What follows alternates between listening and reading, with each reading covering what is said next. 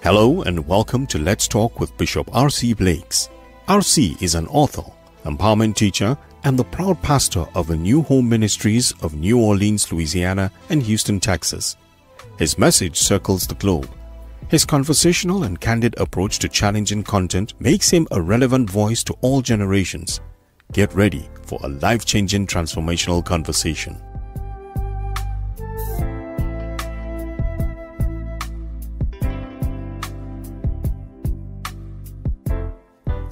Hello. This is R.C. Blakes. And I am so excited to be able to share with you again today. I want to deal with something that is really it's a very common subject. In fact, about it, there was a stretch where I actually kind of dove into an understanding of this issue and did quite a lot of content on the subject. If you've not seen my messages on this particular subject, go back and search them out. In fact, about it, there's a book that I've written.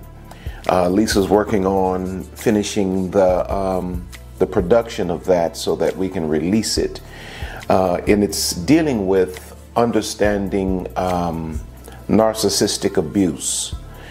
And the title of my book is Me, My, Mine, just the self-centered, selfish concepts of a narcissistic person. But I want to talk today about just kind of recognizing some basic red flags that you may potentially be dealing with a narcissist. Now, for a lot of us, it feels like overkill, because I myself, though I've dealt with a lot of narcissists, I've never really been traumatically impacted by, a narcissist, at least not to know it, should I say. I'm no therapist, right? But as far as I'm concerned, I've never been traumatically impacted by a narcissist. Aggravated, irritated, frustrated, absolutely. But when you deal with as many people as I deal with, and you really get a chance to talk to and befriend and come into relationship with people who have been traumatically impacted by narcissistic personalities, you realize that it's really not just overkill. Like you see a lot of people, all they talk about is narcissistic abuse. The trauma that comes behind a relationship or with a relationship with a narcissist. And for people who've not been, again, traumatically impacted by a narcissist, it's like, why do you keep talking about that? Well, you have to understand, number one, this is a very real situation. There are people who are so broken, and the narcissist is broken, that they lack the capacity to actually love others, to feel for others, to be concerned about others. They just kind of view people as a means to an end. Supply, I need this, you possess this, so I'm going to use you for my supply. And when they're done using you for supply, they can discard of you like anybody would a paper bag or what have you. And these people exist in the forms of biological children, so-called spouses, husbands or wives, parents, church members, best friends, co-workers, and they do quite a lot of damage. Hurt people, right? They do quite a lot of damage to the people that are in their path. So I'm saying all of that so that, if you're sitting there and you're like, well, I've never felt all of that, you can at least have some empathy, put yourself in the other person's shoes, and have some compassion. Because I've learned quite a lot having to deal with just an army of people who have been almost utterly destroyed at the hands of narcissists. So it is real. It is valid. The pain is valid, and a part of the person that has been abused and suffering from the trauma is being able to vent it, being able to talk about it, being able to hear other people talk about it, so that they know that they're not crazy, they were never crazy, and that this is a very real thing. Because one of, I believe, the diabolical intentions of narcissistic people is to drive you absolutely nuts. I think the official term for it is gaslighting. Gaslighting you, just creating a scenario around your life that makes you feel like you are losing your absolute mind. So these conversations are important. And recently I talked about, a woman testing a man. But this conversation is not specifically to women. This is, non-gender centric. It's not centered on male or female, because both, we have female narcissist, we have male narcissist. Now that's interesting that I said that, because that brings me to something that I think needs to be said. I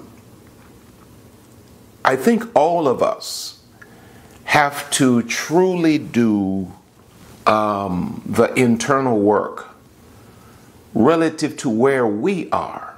You know what I mean? Because when you think about society and you think about our attractions to people, the male's attraction to the female's attraction to the male, why does it seem that good men tend to choose Delilah or tend to choose Jezebel? It's like the really good guys end up with a Jezebel or a Delilah that destroys him, breaks him, and then takes a good man and actually turns him bad. Just, some reason he's attracted to a toxic woman. And that's true.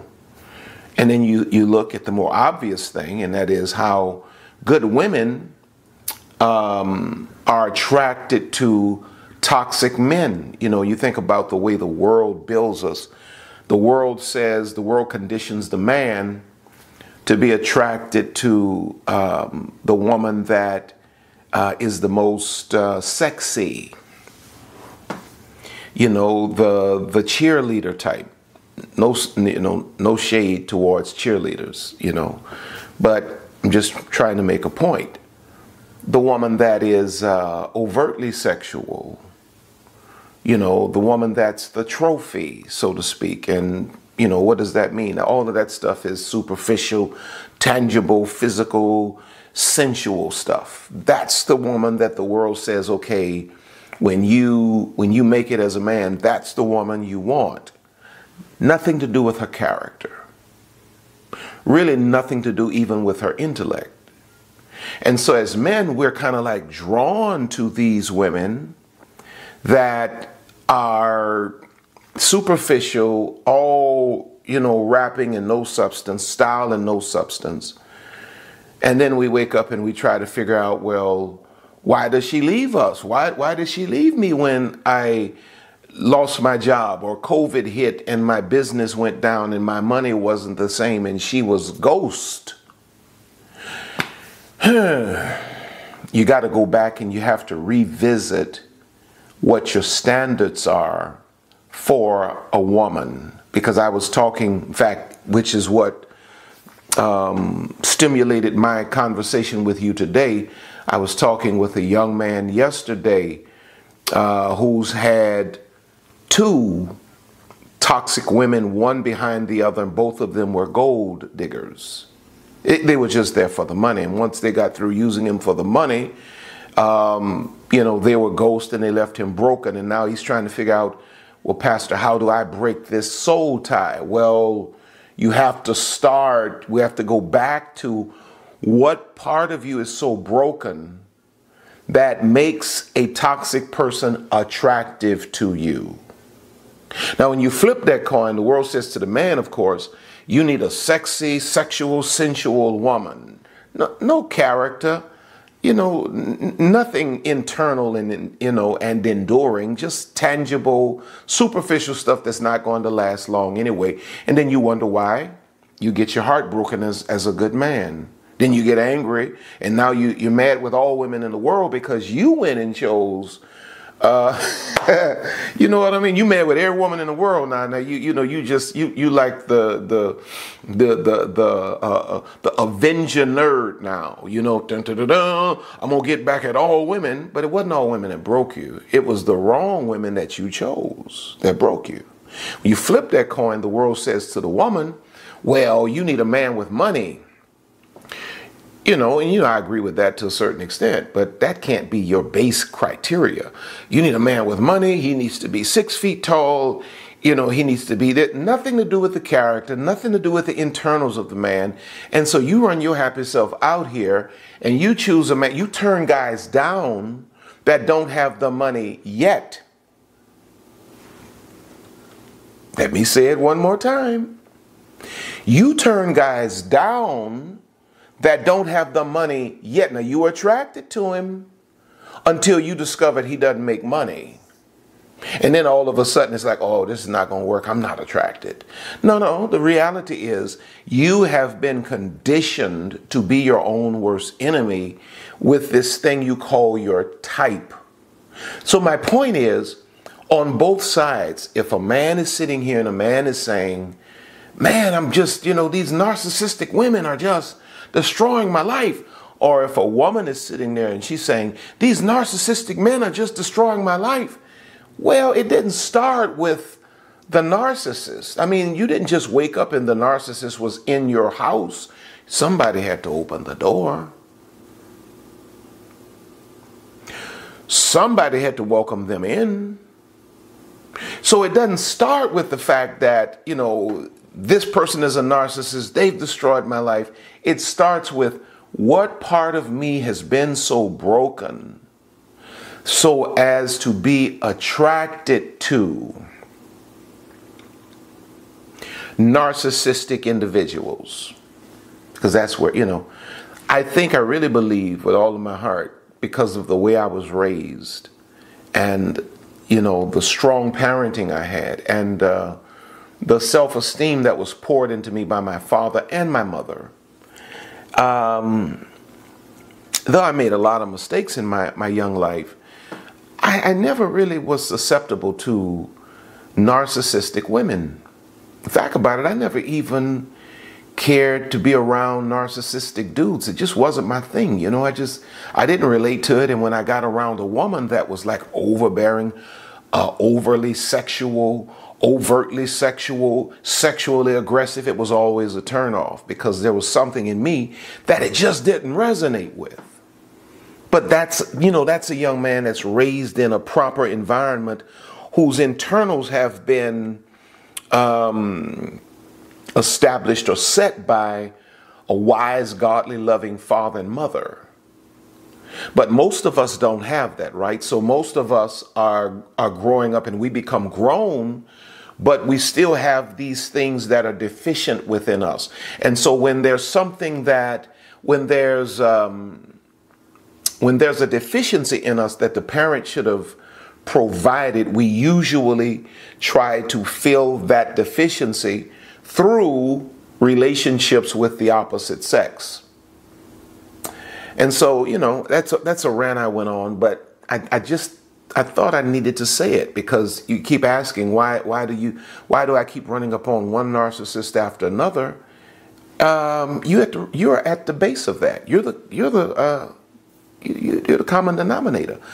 You know, you're present in all of these experiences. And I think you got to step out of your pain, step out of your emotion, and you have to objectively look at yourself, and you have to ask yourself why. This is where, therapy comes in handy, because a therapist, a counselor, what have you, psychologist or what have you, they help us to understand why we think the way we think, and we get the outcomes we get because of the way we think. If you don't know you're thinking that way and why you're thinking that way, it's going to be very, very difficult for you to ever change the behavior or the mindset that is constantly opening the door for all of this pain and shame to come into your life. If your testimony is, I've had 1, 2, 3, 4 different narcissists, one behind the other, there's a problem somewhere within you. That's all I was saying. Didn't mean to make it a 15-minute rant. But when we look at, the definition of narcissist, it said that a narcissist is an extremely self-centered person who has an exaggerated sense of self-importance. It's a manipulative individual with no sense of empathy. I know a narcissist. I mean, absolutely. I know a narcissist. I do. And the thing that confuses us is when we can look at a person and we can say, you're a narcissist, and we yet love them. I know a narcissist and I love this narcissist. But you know what?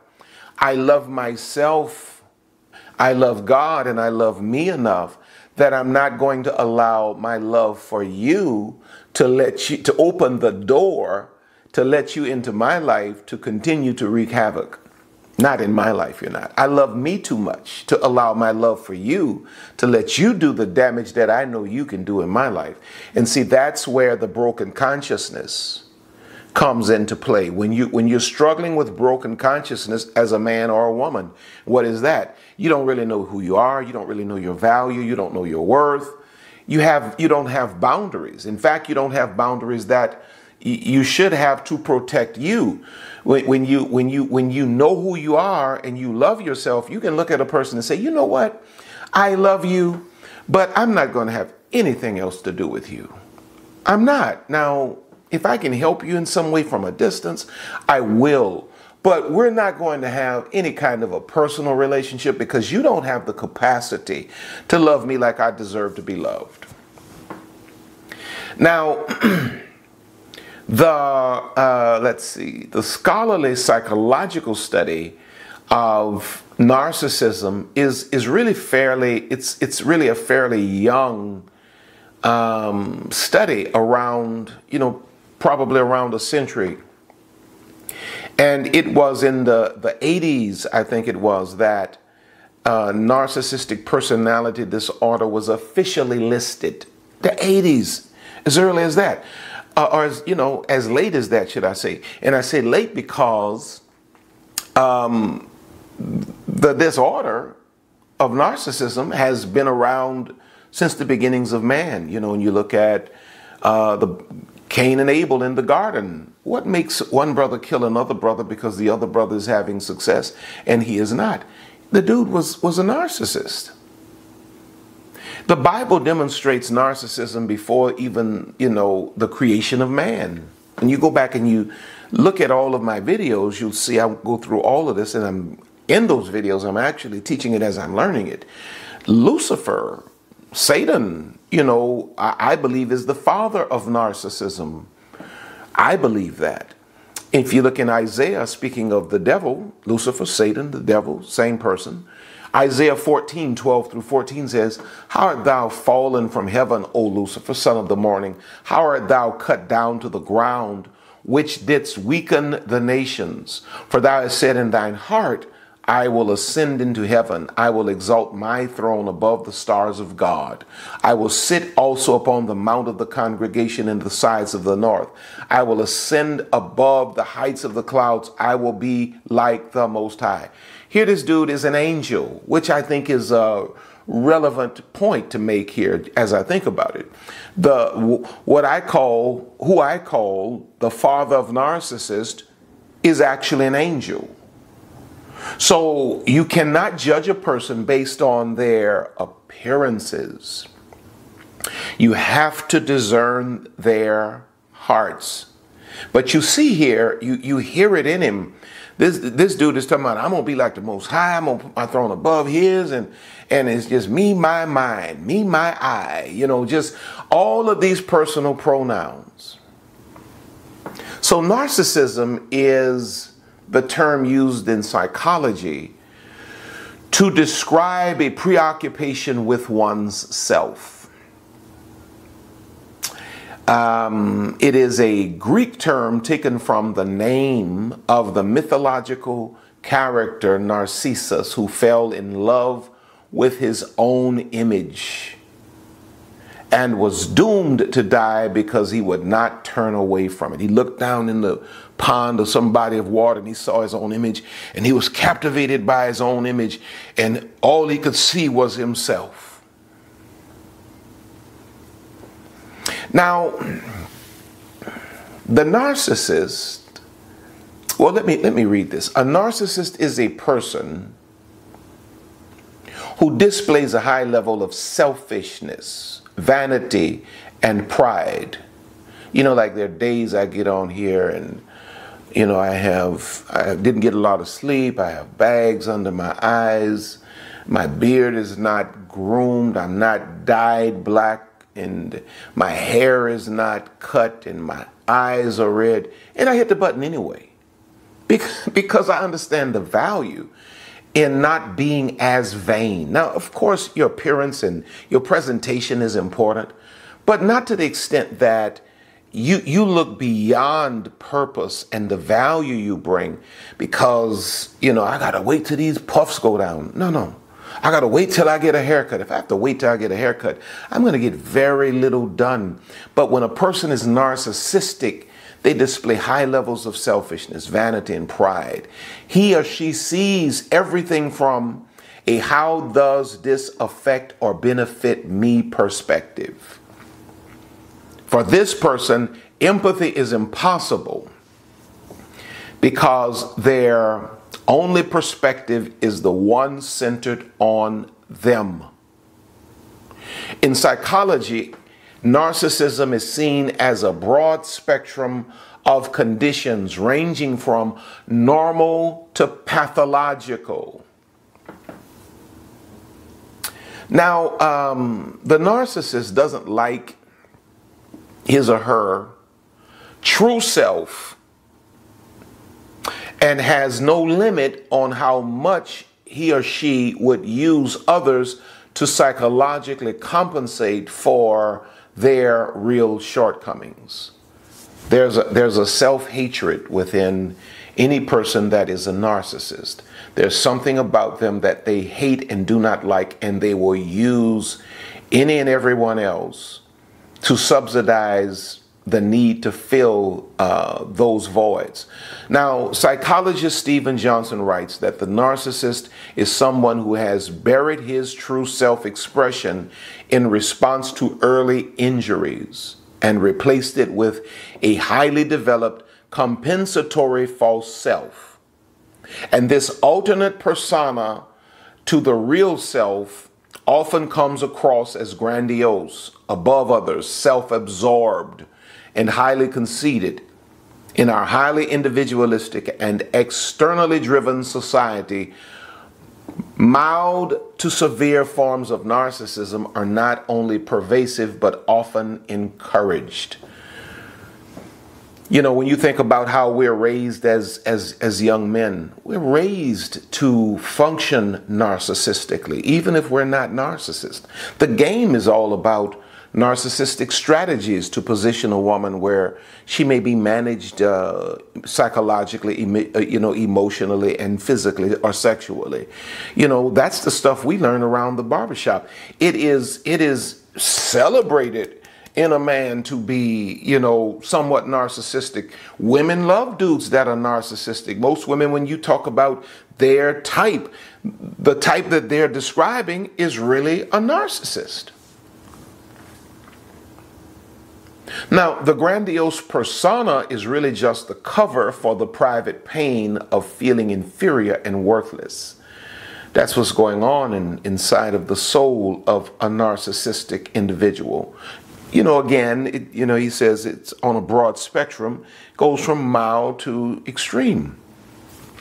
But now let me give you these points. When you're thinking about, is this person I'm dealing with, am I embracing a narcissist here?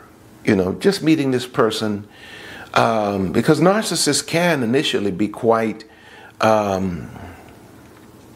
engaging, you know what I mean, and attractive, and they can really make you feel like they're the one. So you have to have some kind of psychological system in place that you are discerning this person. You're trying the spirits by the Spirit to see if this person is of God or not. Number one, you have to pay attention to see if this person has a constitution, or if this person can reciprocate your love. You have expressions of, and I'm not talking about, sex or anything like that, but I mean, you say to a person, I love you, or thank you, I appreciate you, or that was amazing, and I mean, you just have these loving expressions, and you're grateful with the person, and you're respectful, and you're thoughtful. And then you see a person that you give this kind of human energy to, and it's almost like you're talking to, I can't even say a dog, because even dogs respond to affection, but it's almost like you're talking to a brick wall. It's like you serve it, but they don't possess the ability to serve it back. And you've been noticing this, you're loving, and you're expressive, and you share that love, you share those loving expressions, and they never return it. And you take it personally initially, and you say, well, why don't you, reciprocate my love? And they're looking at you puzzled, because they don't have the capacity to give that back to you. Anybody that you look at and you feel like, I'm giving you certain energy, loving energy, and they can't return it, or they don't return it, don't assume that they just don't choose to return it.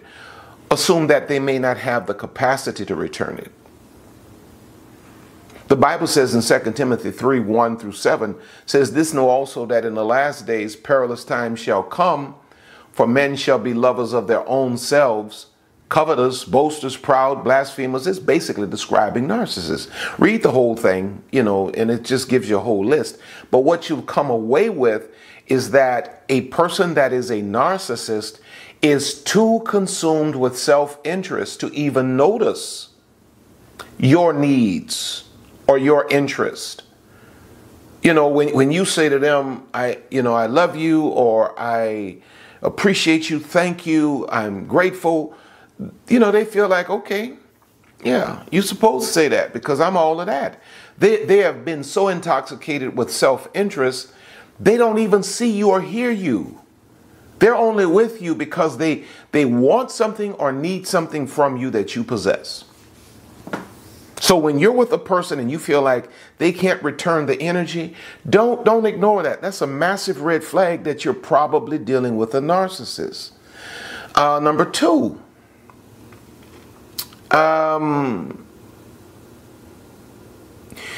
they are fundamentally programmed against relationships. Not relations, but relationships. Do you know what I mean when I say not relations, but relationships? They'll have sex with you. They'll have sex with you. They'll make babies with you, but they're not going to develop a relationship with you. They may even marry you, but then they may have a wedding with you, but then they'll never marry you. They'll never be a spouse, because they are fundamentally programmed against relationships.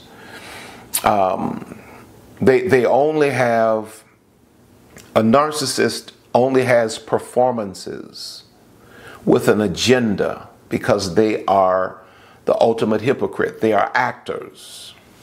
That's what a hypocrite is an actor.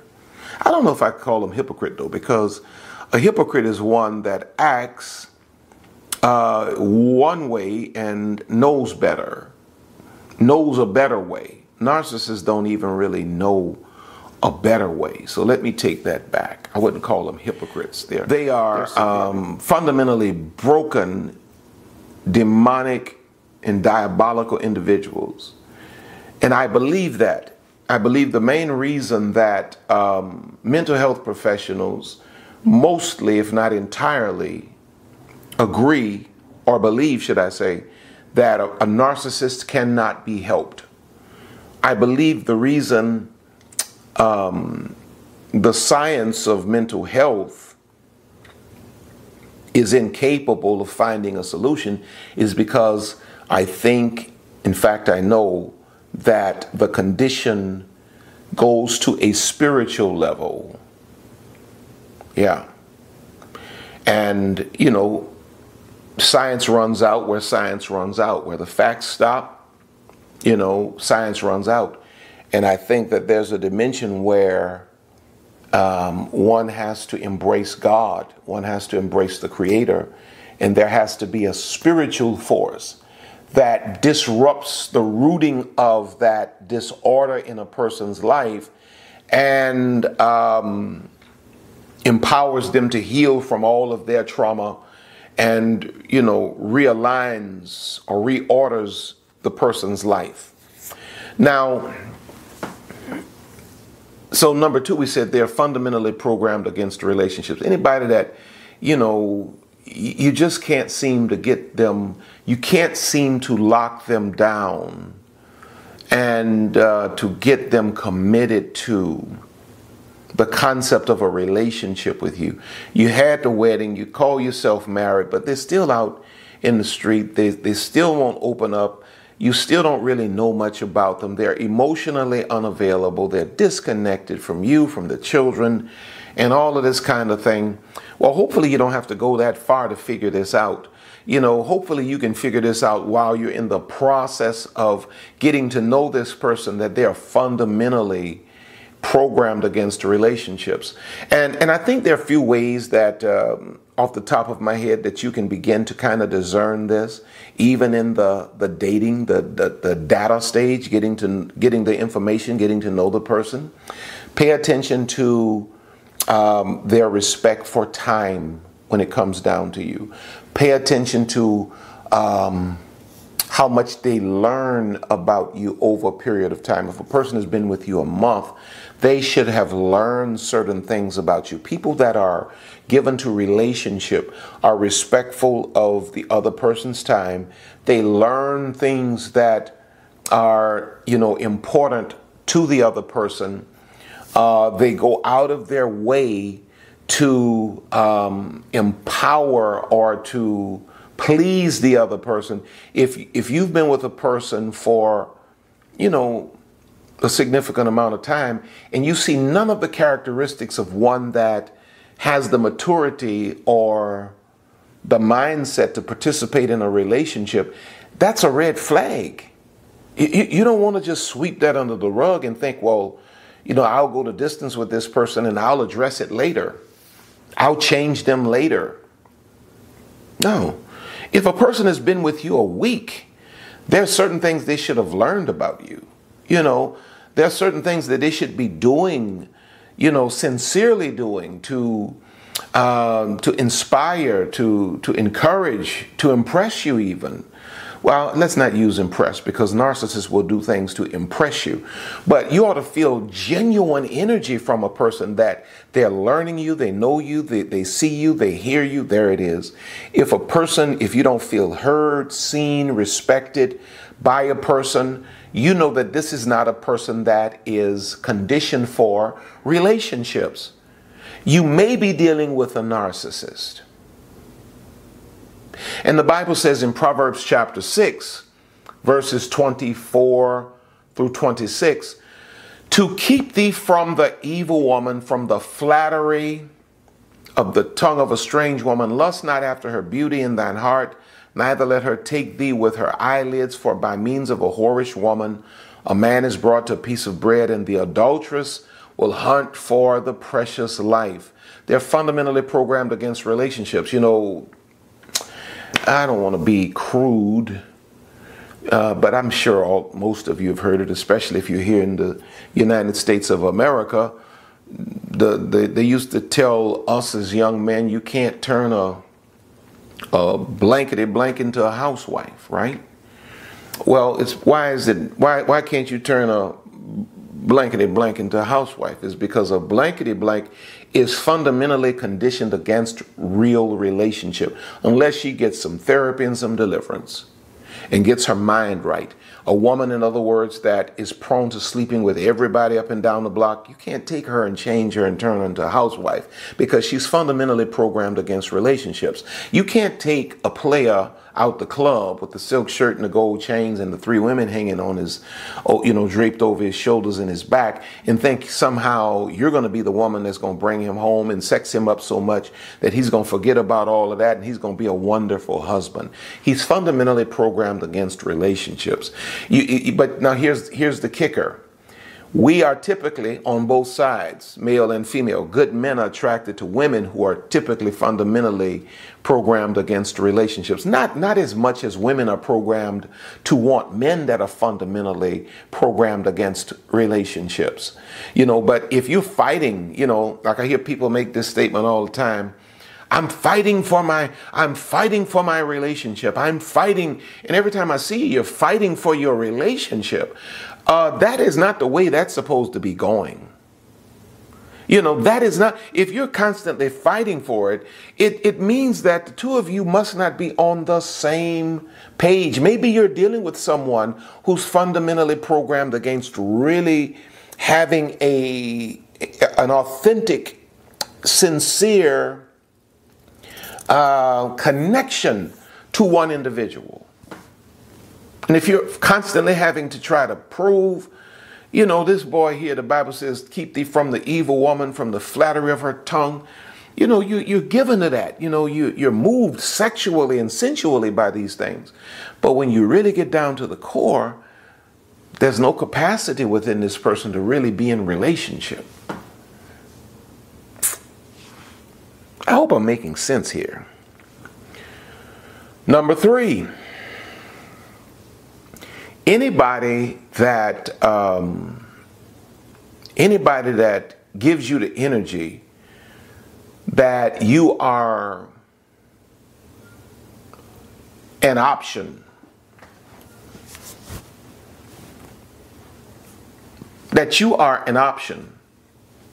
while you make them your priority, you're always feeling like you're just an option, and here's even a better word, an opportunity. Just using you,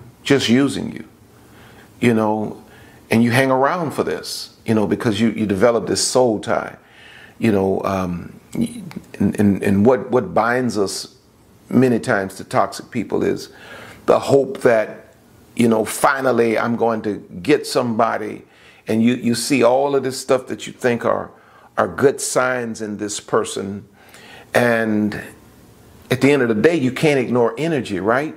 I don't care how good of a person you seem to be. If your energy doesn't agree with me, you can't ignore energy. Ignoring energy is like somebody saying to you, okay, the mansion, the 20,000 square foot mansion in the gated community is yours, and you go in to possess it, but there's a toxic gas that is spilling up. Let's say it's not even coming from the pipes. Let's say it's something in the foundation coming from out of the ground that's coming up into the house, and it's poisoning and killing anybody that stays in it too long. Well, that's kind of like a great illustration of what you're doing when you're ignoring energy because you like the optics of a relationship. You love the way a person looks. You love the Instagram stuff. You love the idea of having someone on your arm. You love the idea, the thought of possibly getting married. It's a beautiful mansion. But that gas, nobody can solve the problem of that gas, that natural gas that's just seeping up through the foundation into the house. And if I stay in here, I'm going to die. You can never ignore a person's energy. When a person is giving you the energy that you're an option, no respect for you, no consistency, you're an option. You see, Jezebel, when you think about it, and you go to the Bible, Jezebel was really powerless. She used King Ahab to facilitate her wicked agenda. Ahab was her husband, the king. He was her supply of power. He was her supply of prestige. He was her supply of intimidation. Ahab was never really a priority. He was just an opportunity. For Ahab, Jezebel was the priority. For Jezebel, Ahab was just an opportunity. If you look in 1 Kings chapter 16, 31 and 32, it says, and it came to pass as if it had been a light thing for him to walk in the sins of Jeroboam, the son of Nebat, that he took to wife Jezebel, the daughter of Ethbaal, king of the Zidonians, and went and served Baal and worshipped him. And he reared up an altar for Baal in the house of Baal, which he had built in Samaria. See, Jezebel used him to bring in all of this idol worship. He was just supply. He was never a priority. He was just an opportunity. Now, when you think about Jezebel, it's a big term in the church, the Jezebel spirit. You got a Jezebel spirit. The Urban Dictionary says Jezebel will do anything and will use anyone to get what she wants. She is interested in the people she's interested in purely as a status symbol and will toss them away and move on when they no longer satisfy. That's how you as a man, you keep passing by, great wife type women for these Jezebel spirits with all of this, all of that out and all of this out. And every time they get enough of your money, they leave you. You don't realize they're probably sleeping with others behind your back anyway. But when your money changes, they out the door. It's a Jezebel spirit. You were never a priority. You were just an option. You were just an opportunity. But you see, you got to figure these things out before. If somebody's constantly, if you're dating somebody and they're constantly breaking the date for something else, something always coming up. Well, what does that say to you? You're not the priority. You're just an option. They're hanging out, they coming up with stuff. They're hanging out with their boys. It's supposed to be, y'all had this date planned 3 days ago. And now all of a sudden, their boys need them to come and do something or something, to do this or do that. Or they need to do this. Well, anytime somebody's constantly calling you, telling you, we need to change, we need to break the date because you're not a priority. Red flags. They watch how they manage their relationships with others, with their friends, with their family. Pay attention to how people interact with their friends or their family, because a narcissist will destroy others to numb the pain of their own inner self-hatred and to maintain an ideal image. So if you're interacting with this person and they can just drag for their friends, their so-called best friends, they can just drag for their family, Nobody's ever right. Narcissists tend to destroy others. They get so angry that, you're almost afraid they're getting ready to kill somebody. Red flag. Jezebel, speaking of, Jezebel sought to murder Elijah when he destroyed her image of power and dominance. She had to pull him down to build herself up. Just write down 1 Kings 19, 1 through 2. She sent all of her false prophets out against Elijah, and Elijah, by the power of God, defeated all of them. And let me just read it. 1 Kings 19, 1 and 2. And Ahab told Jezebel all that Elijah had done, and with all how he had slain all the prophets with the sword. Then Jezebel sent a messenger unto Elijah, saying, so let the gods do to me, and more also, if I make not thy life as the life of one of them by tomorrow about this time. She's so angry. She's like, just like you killed my false prophets, I'm going to kill you. You have to be mindful if you're dating someone and they get so angry with their ex that they start cursing, and you can see their blood boiling. Well, you don't want to put yourself in line to participate in that kind of drama, because at some point that could more than likely probably will be you in line of that kind of fire. Now, also when you think about the narcissist, just some good wisdom to keep at the front of your mind. You might be dealing with a narcissist, a person that is a constant flatterer. I mean, you're just constant with it. You mean to tell me you're just not going to take a break from it? Just constant? You just got your lips poked out and you're just kissing behind all day long like this? Come on, man. Nobody's that great that you just got to be just kissing behind all day long. Just, oh, you're just this and oh, you're just that. No, it sounds like you're trying to manipulate and manage me, emotionally and psychologically by building me up to make me feel like I'm this perfect, goddess or god of a woman or of a man. When a person knows exactly what to say, what do I tell you? Slow down and analyze, because narcissists are very, very skilled at flattery. Boy, and they can tell you stuff and make you feel like, ooh, just have your head about to pop off. You better try to ground yourself and come to yourself and look this person in the eye and understand that flattery is a very dangerous tactic, even a demonic tactic.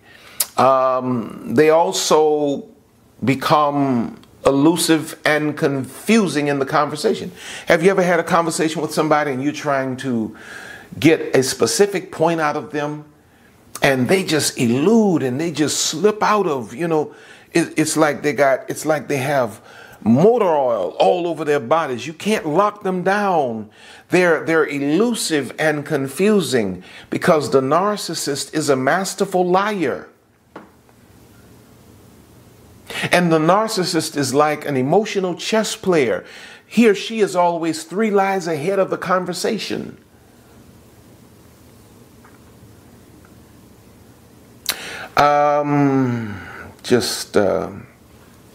This is why I tell women that you have to ask questions, because questions do what? Reveal motives. Queens ask questions that only kings can answer. The narcissist has a gift. Wow, this is a big one right here. They have a gift to make you feel bad about being you. It's amazing how when you're dealing with a narcissist, how they can shift the energy. They can take you from being ecstatic and just loving life today, having one of those days where you're loving life, and they can, with a smile on their face, say something that triggers you. They know this is a trigger for you that will destroy everything you accomplished today and bring you to one of the lowest places you've ever been. They have a unique gift of making you feel bad about being you. The toxic narcissist makes his or her living on destroying or deconstructing other people's self-esteem. They don't want you to have what they don't possess because they don't possess self-esteem. So the way they make themselves feel better is to make you feel bad. And when you're enjoying life and when you're thoroughly, especially if you're celebrating something and you're happy about something that has nothing to do with them, they have a unique gift of making you feel bad. And see, this begins to show up early on in the conversation between you and a person. You can express something and a person can make a statement or ask a question that makes you second guess if the thing you're excited about is really that great of an accomplishment. Am I really that good? You know what I mean? Am I exaggerating, you know, the significance of this? They have a unique ability to make you feel bad. Now, okay, here's another one. I'm just giving this to you. They have extraordinary dreams, but they cannot really articulate a plan. They have extraordinary dreams, but they cannot articulate a plan. They have all of these dreams and no strategy, no plan. You see no evidence of them actually even working on all of this stuff they say they are going to accomplish. They have extraordinary dreams, but no plan. I'm better. Okay, show me yours. I'll get back with you on that. And all day long, they just, you know, they shopping, they getting their hair cut, they getting their makeup done, you know, it's all they're on the internet. They're looking at Instagram. They're making reels and they're doing all of this showboating stuff. But when you really look at their life, you know, like I was talking with one of my spiritual sons, and he's recently had a bout with what I think is a male narcissist in business. And he was describing some of the things that have gone on, how this person has changed on him, and this person has done things to, you know, kind of take what was really his away from him. And so I asked him one simple question. I said, what does this person do? You know, that you call this person your partner and your friend. You got this person in your business. What does he do? And he had to call me back and he said, you know, Dad, I don't know what he does. I know he's supposed to have retired from this, but I don't know what he does. What's going on here? This person has talked his way into this man's life, painting this image, creating this subliminal persona, and weaseled himself into a position that he could manage and manipulate and take advantage of certain things. Extraordinary dreams, but no plan. Can't articulate a plan. And then, you know, you got to watch a person that needs constant recognition. I mean, everything you do, oh my God. You know, if I had to say thank you to Lisa for everything she does, I wouldn't have a chance to do nothing else. I wouldn't have a chance to do anything else.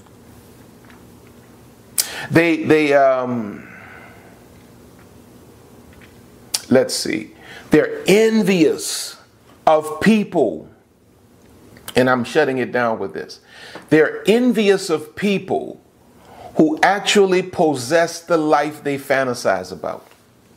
So, you know, you think about a man that is sound and stable and you know, king conscious, knows who he is. He's not really moved by his woman, you know, maybe saying Denzel looks good or Boris looks good, or, you know, well, I don't know who the people are. The boy from over there in London, what's his name? Yeah, y'all know who I'm talking about. Dark dude, y'all know, Idris. You know, a man is well adjusted. He don't care nothing about his woman saying that. I want to go see Denzel. Care nothing about that. I would advise you don't say that to me too much. I don't care anything about you saying that you know these are attractive dudes. But when a dude is narcissistic, and his woman says that, his woman can come home and say that one of her co-workers, a man, is brilliant. He came up with this today. And dude will begin to eye him and view him as a mark, as an enemy. You know, avoid movies that he knows his girl or his wife, maybe she thinks the actor is attractive. He won't even bring the woman to see, because narcissists are very envious of the people who actually possess the life they fantasize about. And in Proverbs 27:4, it says this: wrath is cruel and anger is outrageous, but who should I say, is able to stand before envy. Envy is it's a calling card of the narcissist. So listen, I just wanted to share this with you today out of my heart. And hopefully this helps you. Just kind of spinning off of what we recently talked about in terms of proving or testing people for your life. I think it's very important that you take in some of this and then listen to people who are experts in this field, and make certain that you're not opening the door, for this kind of individual to come into your life, because they can do much damage. May I pray for you? Father God, I thank you for every person under the sound of my voice that's dealing with this or has dealt with this. And now, Father, my prayer is that you will bring about the healing that only you can bring. And there's some, dear God, that may struggle with narcissistic personality. And maybe, God, in their heart, they're crying out from their spirit. They're crying out for deliverance. I believe, Father, you are the only one that can actually bring deliverance. Would you touch them by the Holy Spirit and set them free and realign their lives, God? Because your word says you desire that none would perish, but that all would be saved. Only you can do the saving. But God, heal the hearts of every person that has been impacted or broken. In Jesus' name, amen.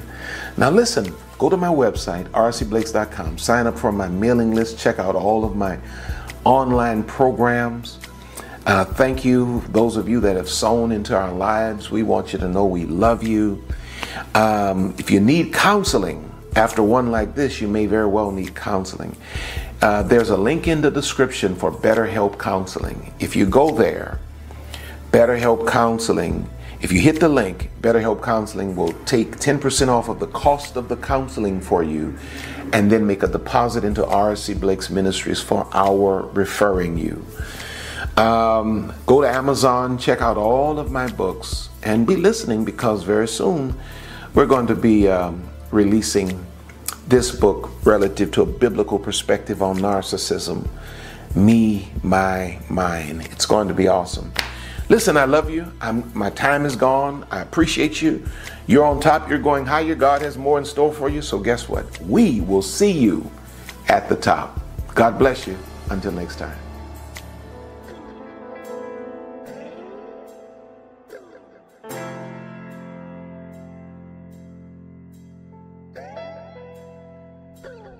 We here at R.C. Blake's Ministries want to thank you for spending this time with us today. R.C. and Lisa are always honored to have you with us.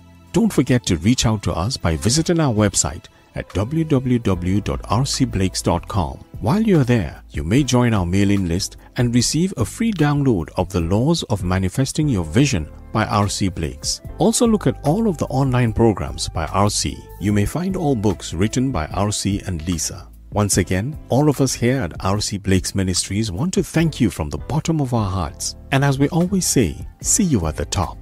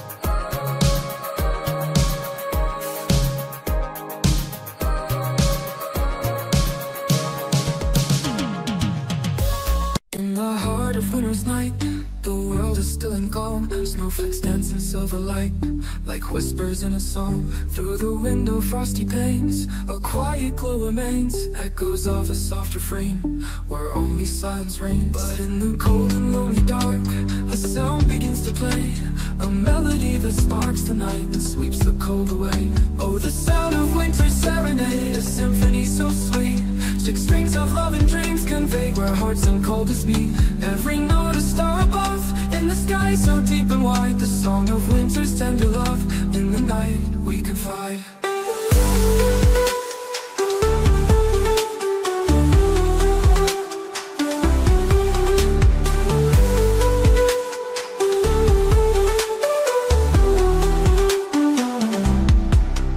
Hands upon the old guitar, fingers soft and warm, playing through the quiet stars, a shelter